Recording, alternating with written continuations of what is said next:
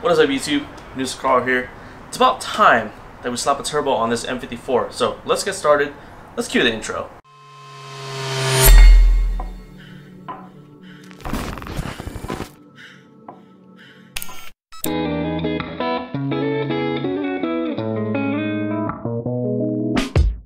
Now my plan for this video is to get the turbo mounted up, as well as all the oil lines, oil feed and return, as well as a coolant feed, and I need to do some modifications to the oil pan, including an oil pan baffle.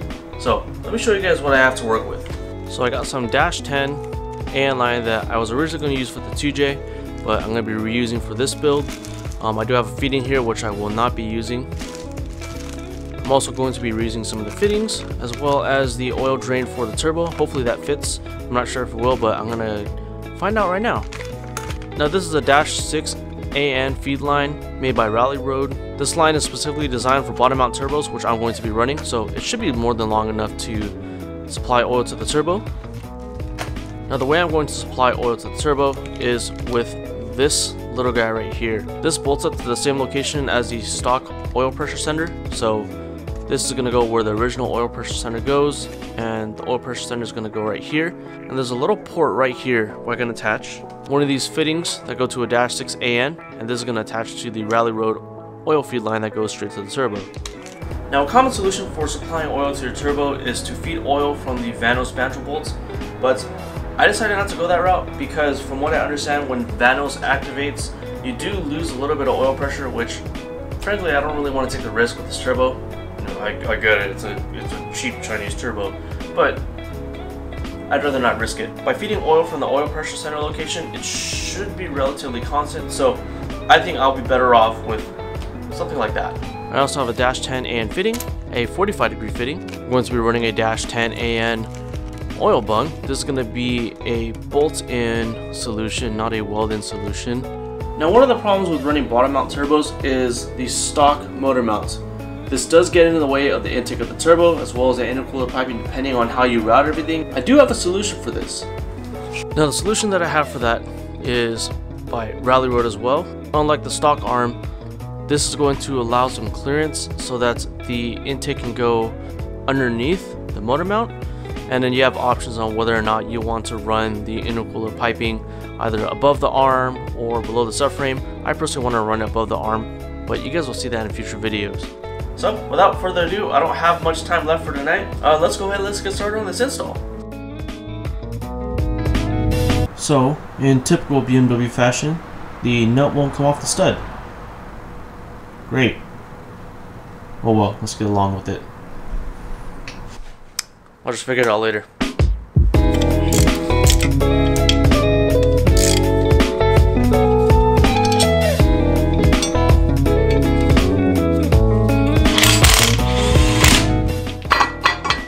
Uh-oh, roadblock number 2.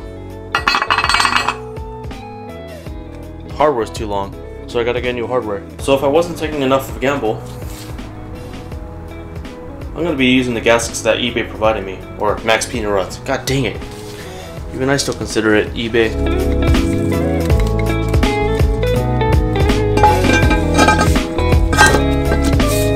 So this turbo actually isn't clocked in the right position. The turbine housing needs to be something like that, and the oil feed needs to be on top, which that is actually the return,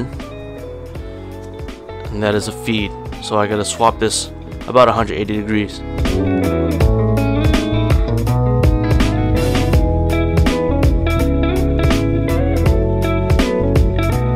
So turbo's on. It's clocked, but I think it needs some fine tuning. Just to give you guys an idea of how it sits. That's how much clearance there is. And that's, I think what I want to do is I want to run my intercooler piping right under the exhaust manifold, and then we'll figure it out from there. Anyways, it's getting late, so I'm going to wrap it up for tonight, and then we're going to continue this tomorrow.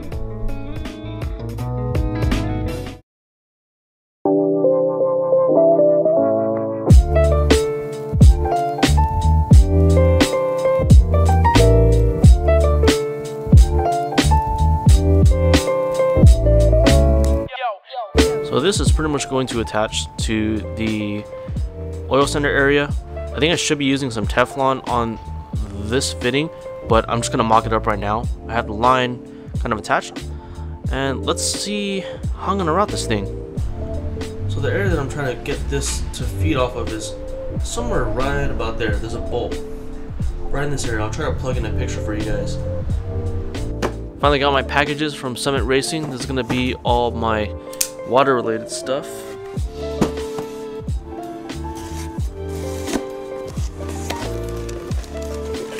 Wine voucher? When did they start doing this? Anyways.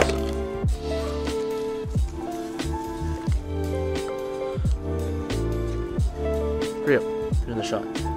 Got a couple dash 6 AN fittings, 2 for the turbo, 1 for the block.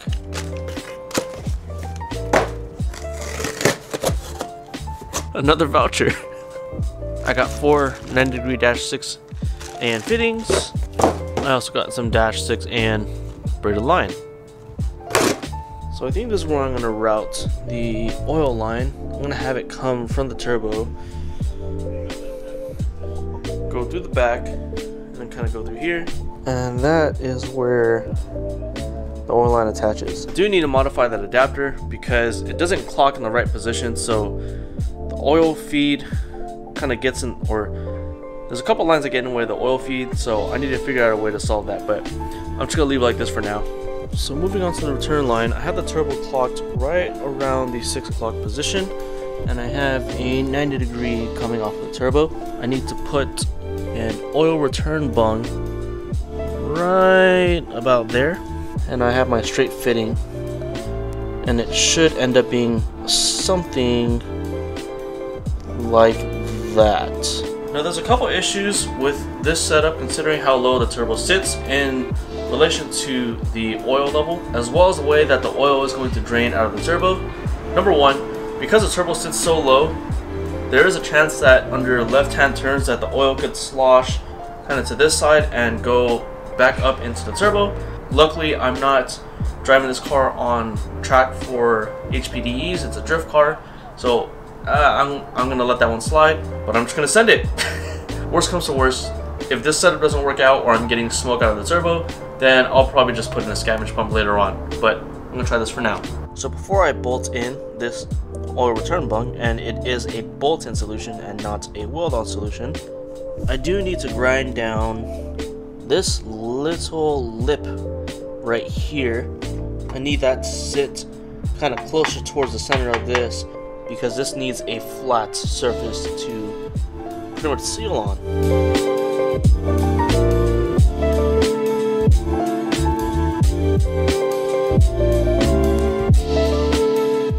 So it's pretty easy to tell where the oil sits in the oil pan by this change in color on the lower oil pan, and it's pretty apparent that this line actually goes above where the gasket would be. So that tells me that regardless, no matter where I put my oil bung, it's always going to be susceptible to oil being in the line. Unless the car is in high RPMs, in which case I'd imagine that this oil level is going to drop maybe like a quarter to. I'm also going to have issues with this oil pan baffle because it sits kind of right in the location where I want to put my oil bung, so I got to modify this somehow or have it sit either below or above the baffle. I'm also going to be using this Achilles Motorsport oil pan baffle. It has some nice flaps on here to keep the oil within the oil pickup location. See another one like that. Might as well, since the oil pan is going to be off.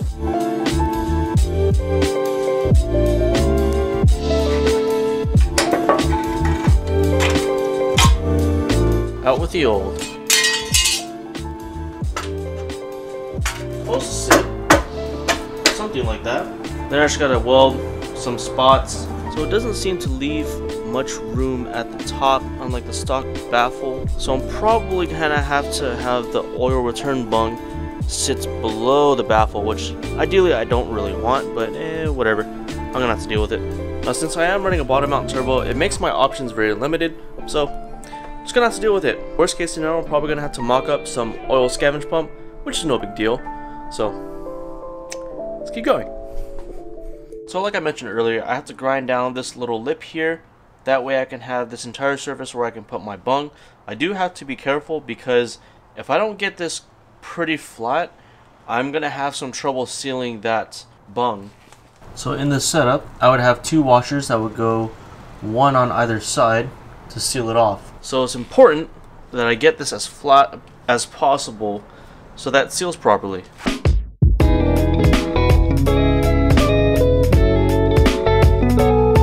So I changed my mind about where I'm gonna put my oil return bung because I'm using this wrench as a spacer for where the bung is going to space out my AN fitting. It actually puts it at a really awkward angle to try to connect the AN hose to these fittings. And on top of that, right about here is where my oil pan baffle sits from Achilles Motorsport. So instead, I'm actually going to put my line right about there, which is still a little bit of an awkward angle considering that I have to hook up some AN line to it, but I think this is going to be a better option. I'm also going to clock the turbo a little bit past 6 o'clock, so I'm going to have it actually tilt a little bit kind of like that, probably like 10 to 15 degrees, just so I can get a little bit more AN line in here so that it's not a super kinked return. Hopefully that works out. Now if you're running a top mount turbo, I highly recommend tapping into the front timing chain cover because that is going to be above the oil level. Regardless, I think that it is a really good idea to have the oil return above the oil level. But in the case of my bottom mount, because the oil level, regardless, is going to be higher than the oil pan, I really don't have any options. So I think I'll be okay because as long as the turbo is above the general oil level of the oil pan, it shouldn't back up into the turbo. I may have issues with how the oil drains out of the turbo depending on like if I'm at idle or if I'm making a hard left turn. But worst comes to worst, if this doesn't work out, I can always just mock up a scavenge pump. So I'm just gonna send it. Send it, send it, just send it. Just end it.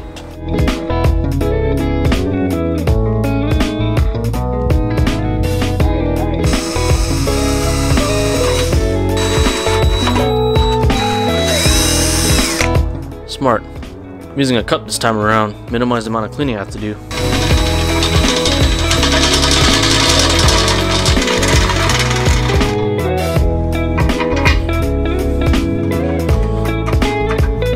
So it's a little bit oversized, but should work.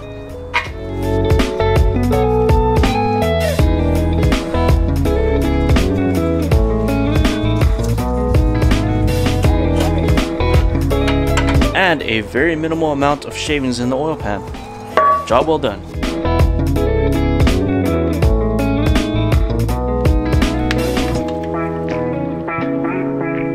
It's not too bad. I can work with that. Yeah, alignment's a little bit off, but whatever, you can work with that. Clocking angle is pretty decent.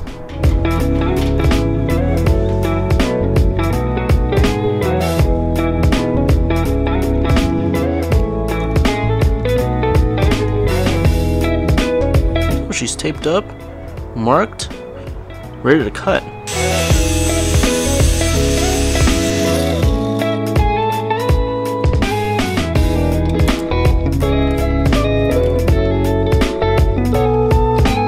So the return line may be a little bit too long because it puts the turbo a little bit more at an angle than I had originally intended. But the benefit of having it this way, it actually clocks the compressor at the perfect spot. Now the reason I couldn't do that originally is because that bolt is in the way, so I can't move it that way because that AN fitting is going to be in the way. But yeah, it's complicated, but it does put it at a really nice position. I may just keep it, I don't know, we'll see. Turns out I ordered the wrong fitting for the coolant lines for the turbo, so I ordered 2 of these. These are actually M18 by 1.5 to a -6 AN. So here's my water feed setup, coming off the block, going down, and feeding right to this side. I originally wanted to go up over the trailing arm, but because of the way the turbo is clocked, the AN fitting couldn't fit over there, so I had to point it down. And then for my coolant return, I just have it sitting in there. I need to mock this up once the motor is actually in the car, so just sitting for now. I also changed the oil feed, if you guys didn't see that already. Instead I have it coming over here from the front of the block. It's still kind of tucked nicely. It's there, but it's not noticeable, unlike how some people have it going like above the motor, which I really didn't want. And there's the coolant feed up close again. So that's pretty much my setup. Did the oil feed in return, I did the coolant feed, have the turbo clogged, the exhaust manifold mounted. Now none of this stuff is completely finalized. There's still a lot of work to do on my end. I got to do the oil pan baffle, I got to weld that in. I have to take off every single AN line and I got to clean them out because I did use an angle grinder to cut those, so there's probably dust particles in there that I need to get out of there. All the gaskets and stuff, I need to get that done. You know, pretty much all that stuff that needs to be buttoned up. But it's also the stuff that I don't really find interesting, so I'm not even gonna bother. So I got a lot of work to do off camera, but I figured this would be a perfect time to close up the video. So thank you guys for watching. Really exciting stuff going on. I can't wait to see how this turbo turns out. So stay tuned. See you guys in the next video.